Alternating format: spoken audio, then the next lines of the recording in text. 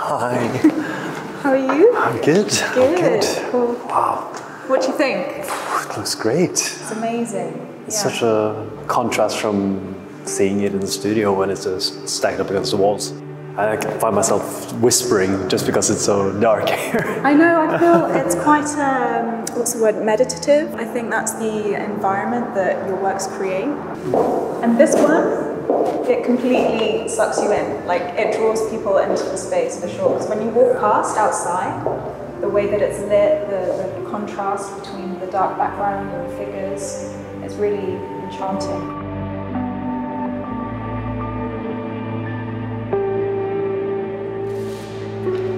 I think we have 3, 6, we have 9. I think it's a bit a lot.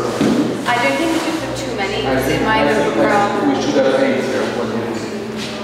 So this is Henrik's 3rd exhibition here at the gallery, so we're very, very excited to be hosting his work once again. It's also a very emotional time because Henrik's 1st exhibition at the gallery, Metanoia, was the 1st exhibition that we ever had at the gallery. His 2nd exhibition, Lethe, was also very, very well received, and it was a huge departure for the artist. And now we've come with this 3rd body of work, which is very, very beautiful and fascinating. And we have over 24 paintings that arrived this morning from the artist studio. And the gallery for the first time will be complete with paintings both on the top floor and on the bottom floor. On the bottom floor we have some more abstract works, which is a very new direction for the artist, vastly monochrome works which are derived from his bodies and his portraits. They are mostly white and black, and they'll be downstairs. And on top floor we have mainly bodies and portrait works on the black canvases that Henrik Uldalen is most renowned for. I remember meeting Henrik Uldalen in 2017. I went to his studio. He used to have a very small studio in East London, and we just get along together very nicely, and we became so close. And today it's just extraordinary to show his new series of painting at the gallery. That one. And we're good. And then downstairs. It's breathtaking, this show. All the work, all the paintings are so much emotional. And it's just like every paintings, they are so strong. The face, the texture, the black also, you know, the black matte. It's just, it makes you think.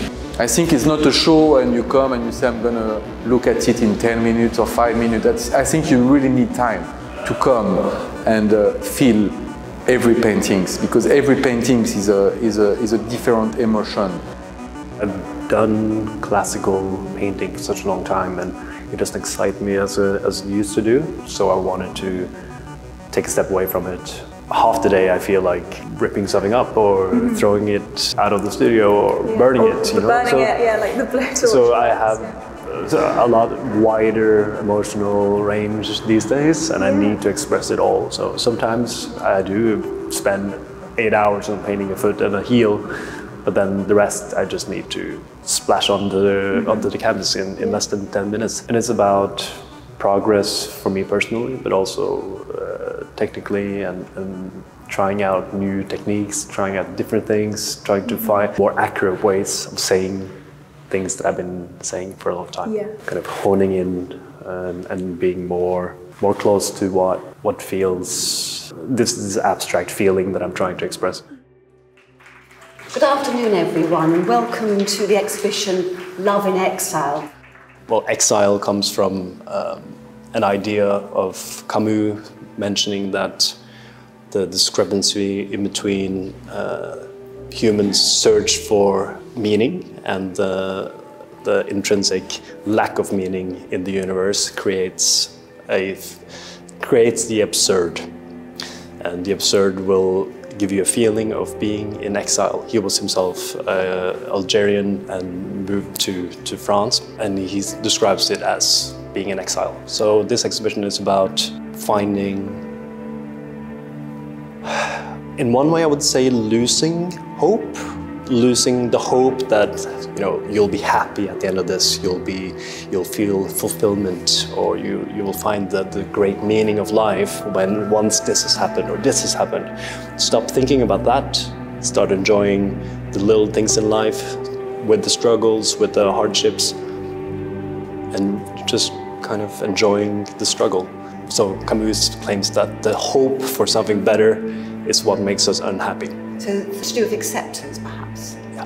And being in the present? Being in the present. So Love in Exile for me is about enjoying everything there is about this existence, which is also the hardships and struggles and terrible times that we've all gone through. Everyone experiences hardships and suffering, but accepting it and starting to almost enjoy it.